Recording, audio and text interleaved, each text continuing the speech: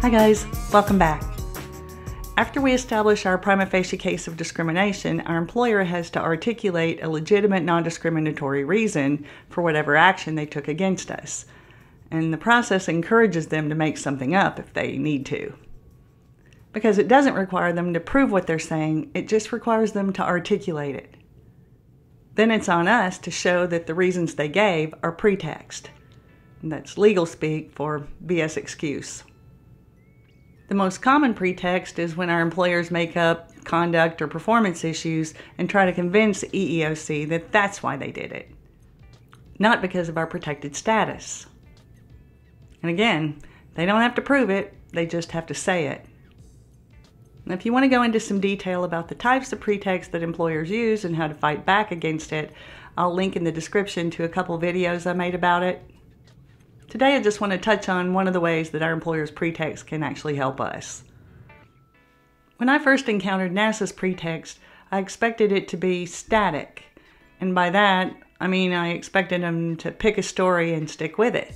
But it was almost like they had all these potential legitimate non-discriminatory reasons written down on little scraps of paper, and they threw them all in a box and drew one out when they needed one. It seemed that random to me sometimes. Whatever they drew out of the box, that was their story now. Didn't really matter what they'd said before. And it went on that way my whole process. The pretext never stopped. And that also happened in some other cases that I'm going to share with you today. Over the course of my hearing alone, NASA spun 3 different pretextual stories. They tried to accommodate me but couldn't because I had such severe communication problems. They gave me every accommodation I asked for because I was a good employee. And they never accommodated me because I never requested accommodation. And they said this last one after the first 2 arguments where they had already admitted that I did request it. That's why I say it was like they literally pulled their story out of a box, blind. The constant flip-flopping was one of the most painful parts of my whole EEOC process because it seemed like no matter how often they changed their story and no matter how much they contradicted themselves, no one at EEOC was ever going to call them on it. And the constant changes also made gathering evidence much harder because I had to gather much more of it so that no matter how they changed their story in court, I'd have something that I could use to refute it. I wanted the extra security of having that documentation, even though I was pretty sure that their changing stories alone was enough to show EEOC that their stories were pretext. It was enough in cases like Velez versus Thermo, where the employer's changing reasons for termination supported a finding that Thermo reasons were actually fabricated. In the city of Salem versus MCAD, where the court decided that weaknesses, implausibilities, inconsistencies, incoherencies, or contradictions in the employer's proffered legitimate reasons for its actions were cause enough to doubt them. And there's also the case of Haddad versus Walmart, where several witnesses kept changing their stories.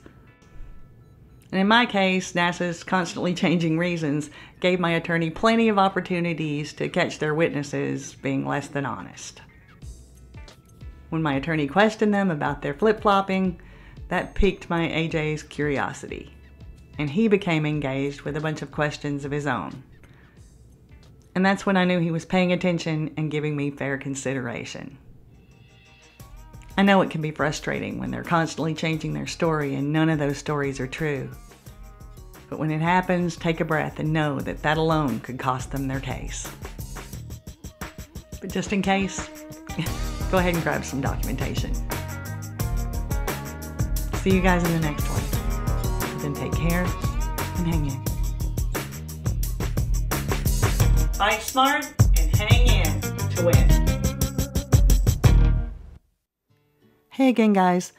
This week's video ran a little short, so I thought I'd take a little while here to introduce you to a fun new resource that's also useful. SCOTUS Tunes. Daniel Meeks draws cartoons to accompany the oral arguments of significant cases before the Supreme Court. And there are a lot of discrimination cases there, so you guys might want to check it out. Have fun, and see you soon.